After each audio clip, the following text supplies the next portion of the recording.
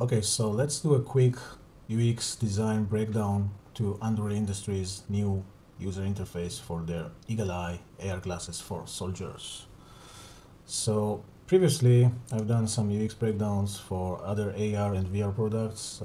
Also covered the old Microsoft HoloLens IVAS program for the US Army, and also covered few UX and UI design decisions in different VR military simulators and games, and the ideas that the military can actually draw from them, and created few prototypes about VR and AR use cases for the military.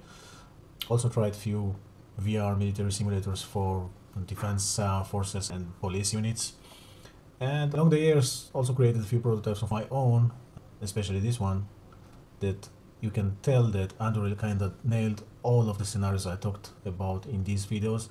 First prototype, by the way, I created it in 2021.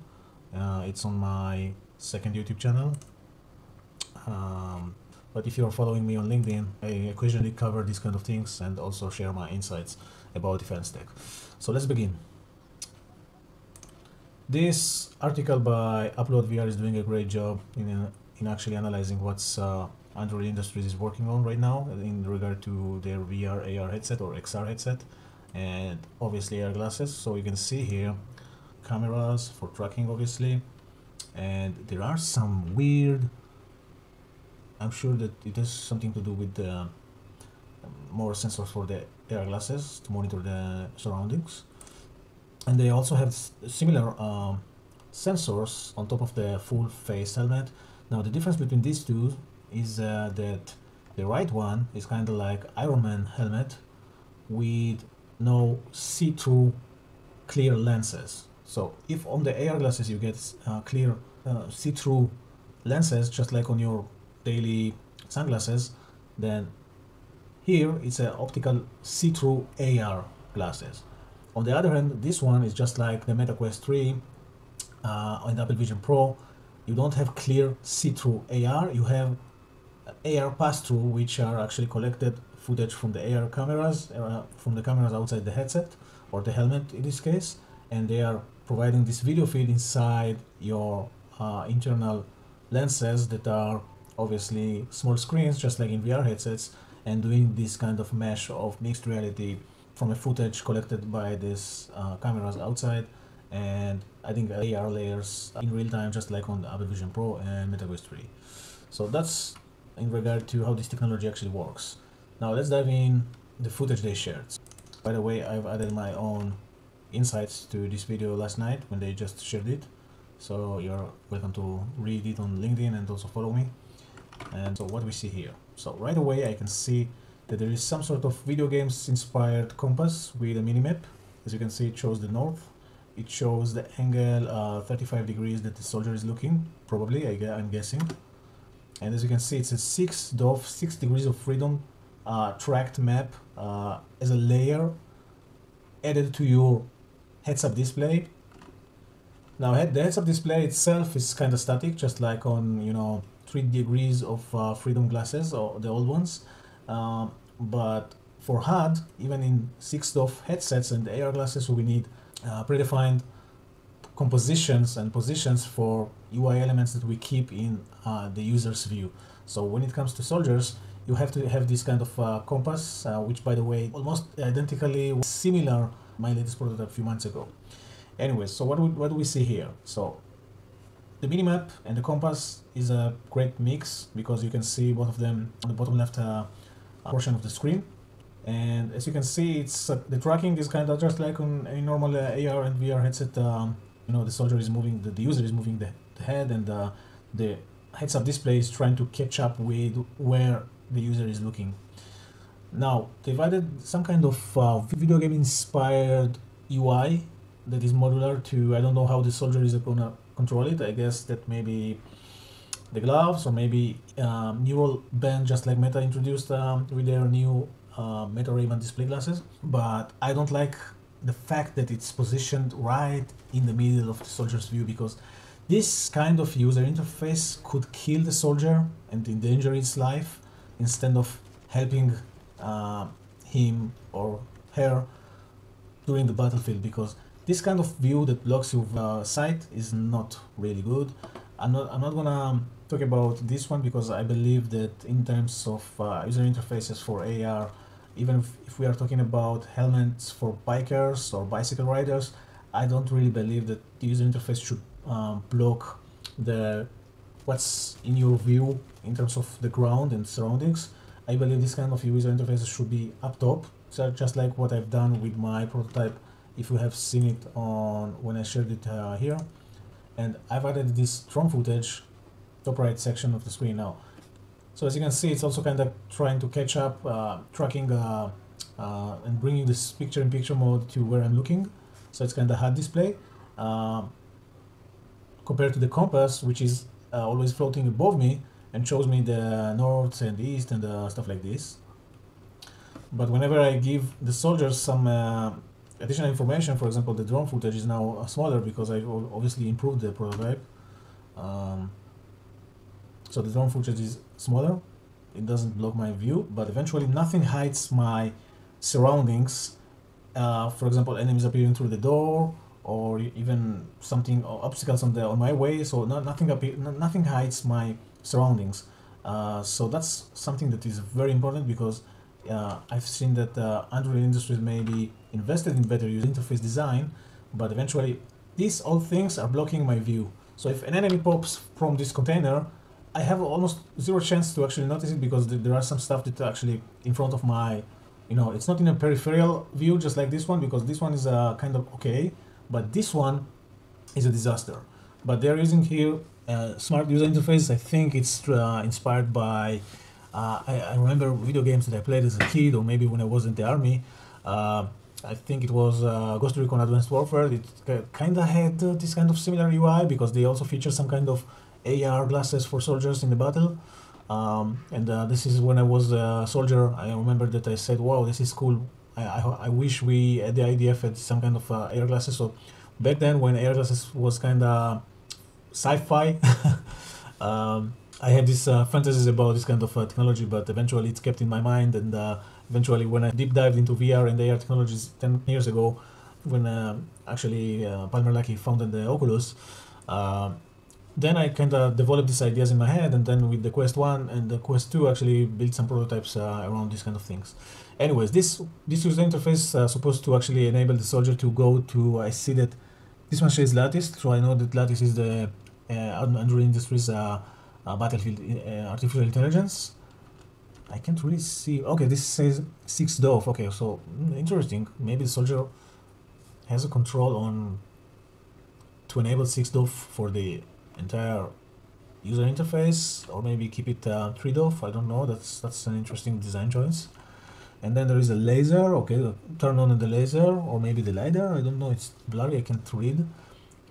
Using Lattice, I think Lattice should be something that is constantly 24/7 helping the soldier to actually getting decisions about the battlefield, and having some better situational awareness, which is critical for soldiers. And sensors, that's interesting. So this one says off. So right now the UI is kind of trade-off. I don't really understand from this UI, but it's just a mock-up. So I see that the soldier actually switched view from. Okay, so he chose sensors, and then within sensors there is a sub-menu. There is low light, there is fused, there is sensors again, and there is thermal. So he's gonna deploy low light, I guess. No, he's gonna deploy thermal. Okay, and now he sees thermal footage of the battlefield, so you can see actually the body heat from this enemy, the hostile, which is nice.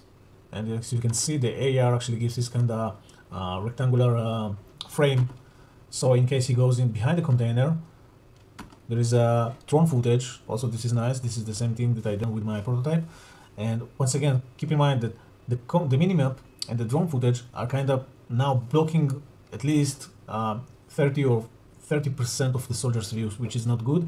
And also the design decisions they took here is that the frosted glass frame that actually blurs everything in behind this window, behind this frame.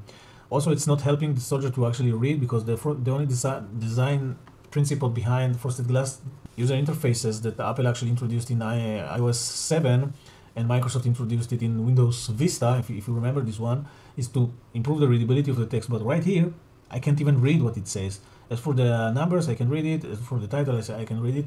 Anyways, this is supposedly the drone footage with also threat thermal view, and everything is fused as AR layers that gives this soldier multiple sensors from his helmet, from his comrade's helmet, and also from the drone, so they can actually triangulate this enemy where he is exactly in space. So he also gets these AR layers, and his comrades also get the same AR layers depending from where they stand and from their point of view. This commander actually sees his comrades next to him, which is great. So each friendly soldier gets this green or maybe bluish color, so he will know that his friends are behind his car. So even if he can see them in real life, the AR layer actually indicates where they are. So he is going from low light to fused. Okay, fused, I guess it's multiple sensors. So now you can see thermal with night vision and maybe infrared, and also these AR layers coming from you know, drone footage, satellites, and maybe I don't know what. And as you can see, fused also shows a skeleton view of your friends and the enemies. So you can see friends and foes clearly behind obstacles, what we call wall hacking, because you can see people through walls basically. So this is something that I've done with my prototype here. As you can see, when I said the thermal footage, or maybe some footage from other sensors and drones that are looking at the living room of this building, you can see that there is a terrorist and there is a Captain Levy across this door.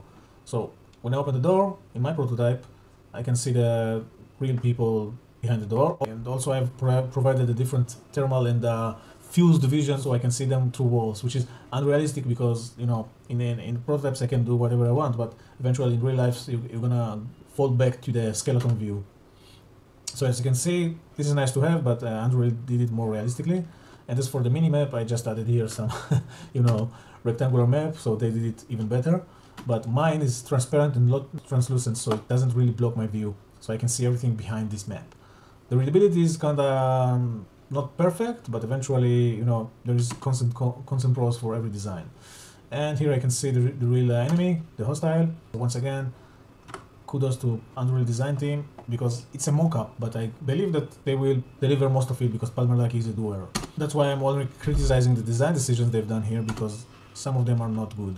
As you can see, right now I've got this UI of minimap, this UI from drone footage window, and another layer of threat defeated, okay, because this guys actually eliminated the hostile enemy. So that's nice, but eventually 1, 2, 3, and if I open the mini menu in front of me, I basically blocked almost 80% of the user's view, which is not good. Now let's switch scenarios. Now it's a daylight scenario. As you can see, the minimap is still here. I really like this how the minimap and the compass actually showing the directions. So north is kind of changing to, and the arrow is kind of changing, and also you see that the degrees are changing pretty well. So just like we all used from video games. Transition detected, radio transition. So the larger title is nice, but those ones I can barely see them. And once again, as you can see, the mini window, the information layer is kind of blurred because that's the design decision behind translucency, which I'm not a fan in AR, but you know, it has its pros and cons. And yes, I know what you guys are gonna say. Hey, you wrote this article in 2019. Yeah, I admit, I remember it. But when I said that transparent UIs are not readable for text, I was only referring to text. As for translucent UI, as you can see, that the text is readable, but I can't see through this translucent UI because it's blurred. So the reality is blurred behind it.